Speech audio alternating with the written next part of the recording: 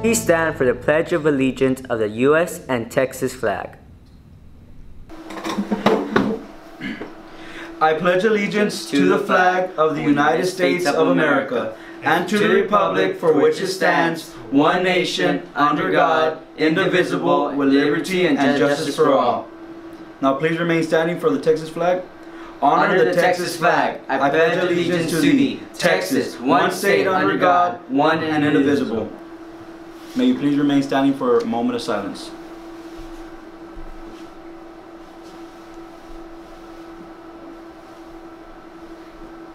You now be seated. Good morning, Donna North High School. This is Bernadette Caceres, your principal here at this magnificent school. And yes, I do have laryngitis because I have bronchitis over the holidays and it takes a long time to get over. But here to help me this morning, I have Mr. Christopher Donhead, who is a theater arts director. Welcome, Mr. Christopher. Thank you. Thank you so much. It's good to have you here. I love being here. Thank you for allowing me to do these announcements today. You have very good diction also. Thank you. I try. And very pretty teeth. Oh, well, I paid for them. Okay. Did you all know that it's soccer season? The weekend before last, the boys won second place at the soccer tournament in Mission. And Mission beat them, but only by 1 point. Soccer's tough to make points. Yeah. But it's an awesome, awesome game. We're real proud of you, young men.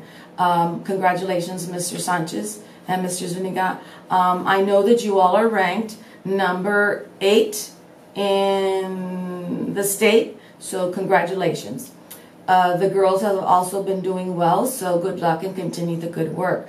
It's basketball season also for the boys and the girls. They're still having their games. Baseball and softball season are coming up, and so is track. So keep those things in mind. The choir department is gonna have a solo contest in Brownsville next week, so we wish them very, very good luck. At Hannah. At Homer Hanna High School in Brownsville. I worked at Homer Hanna High School in Brownsville when I was a teenager. Yeah, that's nice. It was nice. I worked in the office. Oh, it was really fun. Got to meet some people there. Got to meet the principal. I don't know what his name was, but anyway, it was fun. That was back when I was a junior in high school. Well, great. In other news, we have the CLPAC Subcommittee on Campus Safety and Security that'll be occurring as well. And we have our theme for Parents' Night, which is going to be a carnival. Carnival. Yes. That's going to be fun. Yes. Yeah, we're going to go ahead and work amongst ourselves to see what sort of things we can do to attribute to this theme so we can make it very exciting for the parents. We have a lot of things going on this spring semester, as you know, for UIL Fine Arts and all of the other extracurricular activities. We have one-act play. Also, mariachi will be going to UIL State. So if you ever see a mariachi, go ahead and give them a pat on the back and give them your support. Also, we have Mr. Sanchez as well, esteemed master of his art. We do appreciate all the successes he's had since he's been here from the junior high. By the way, Mr. Donhead, they had a board meeting to thank the board members for all the wonderful things they do for us. And they had the Donna High School Mariachi Band playing first. But then they had Donna North High School Mariachi go up there, and the instruments were loud. The boy that sang was magnificent, and I should know his name because I know who he is. It was wonderful.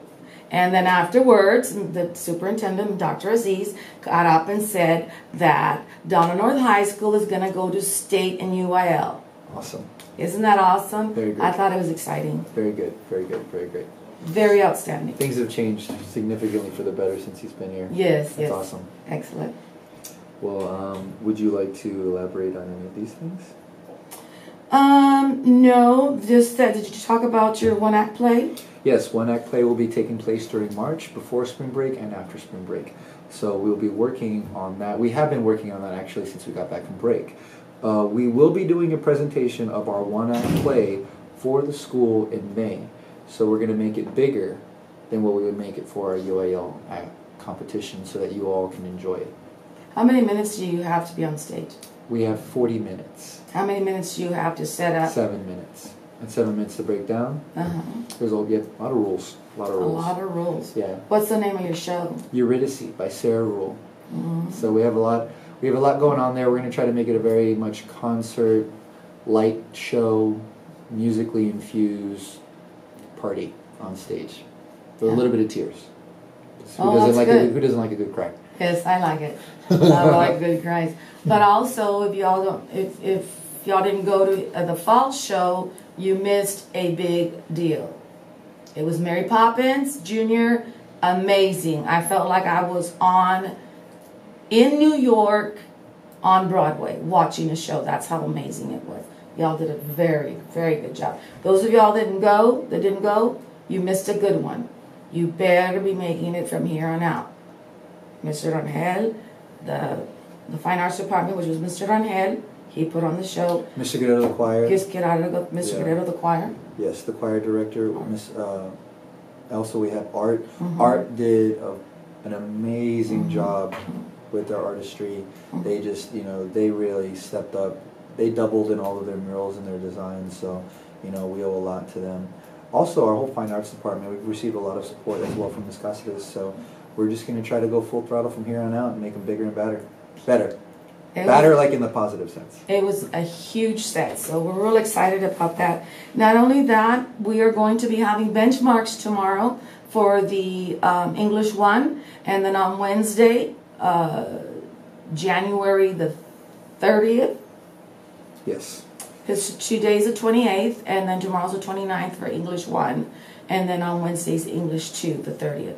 So students that are in English 1 and English 2 and have not taken the EOC before, you will be taking a benchmark. A benchmark means that we want to know how much you know, so that when you take it in April, you will do a great job, because whatever you don't know right now, this test is going to let us know, and that way you can learn it for when you're going to take the test in April. And then the rest, Algebra 1, Biology, and U.S. History will be done in May. So please be prepared if you are in those classes.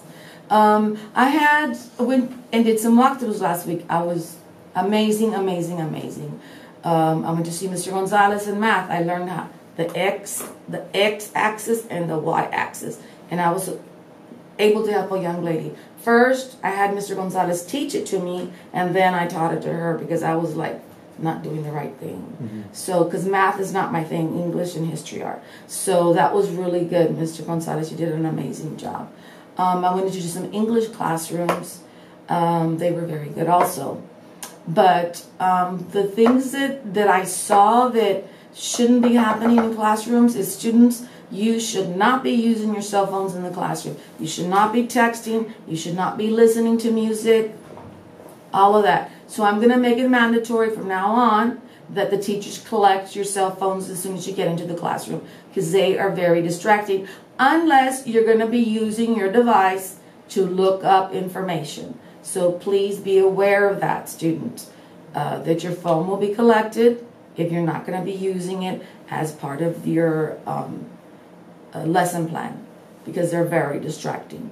I was sitting with a young lady, 2 young ladies, and one of them was texting while the teacher was trying to teach, which was not a good thing. But the teacher did a good job, but that is something that I'm going to have to implement, because it just, the work does not get done. But. Yep. And just to reiterate, students, coming from the principal, no cell phones in class. Yes. You may use them during lunch break, in between classes, when you're traveling from class to class, but do be aware that that is a distraction, not only because it's an English 1 class, but in every class. If you're in English 3 or in English 4, you're taking CC or AP classes, so make sure that you're doing everything that you can to get that CC credit, college credit, because then you'll use it. You don't have to take it when you're in college. Speaking of CCL, what about CCMR? CCMR also. We're gonna start having our CCMR meetings again, which is Career College Military Ready. Everybody, every student in this high school has to be career, college, or military ready. So you're either on a path to go into a career, and you're going into a path of being a nurse, and you're taking exams and you're getting a certificate that counts. That's a good 1 point for you and a good 1 point for the high school, and that's how we get our report card, is, you know, making sure that all of you, because ultimately we have to make sure as educators that you are ready for college, that you are ready for a career, whether you go on to welding, because we have a nationally known welding class here in the district. It's at Donna High School, but 10 of our kids go, and 10 of Donna High School kids are in that class. As a welder, some welders get up to like $70 or $80, $90 an hour. More than what? I heard some welders make six-figure salaries, so six-figure that's something to salary. consider if you want to work in that vocation. So just knowing being CCMR ready creates a place for every student after high school, and you don't want to waste time after high school. Right. So you either have a certificate to go onto a career, and you can use that to have money while you go to college, or that can be your career. Or you can go into the military. We have very good, we have several students that are in the military. I know of one young man, one of our teachers, Miss Lisette Kirpin, her son is in the military, and we wish him well, and we pray for him every day. So please make sure you pray for our students and wish them well that are in the military, because they are fighting to keep our country free and an independent country. And if you're ever curious, feel free to ask one of your instructors or someone about going to college after your military service, because unbeknownst to you, there are many educational opportunities either during your time in the military or post-military. You can get all of your education taken care of at multiple universities, most of them. So feel free to ask if you do want to go to college, but you're intimidated by the idea of debt. You were in the military. I was. Well, part of the military. I was in the Navy. Oh, wow. Mhm. That's exciting. I paid for my whole college and some of my graduate school, so there is a way. Always. There's always a way if you're willing to put forth the effort. So that's it for the morning announcements, students. So thank you very much for listening and partaking with us here today. Thank you, Mr. Rangel. You My did pleasure. an amazing job. Thank you. Thank you, girls, for videotaping this. There's always somebody behind the camera. So thank you very much. You should come say hi so they know. They're saying no. Thank you so much, because remember, it's always a good day to have a great day here at Donna North High School.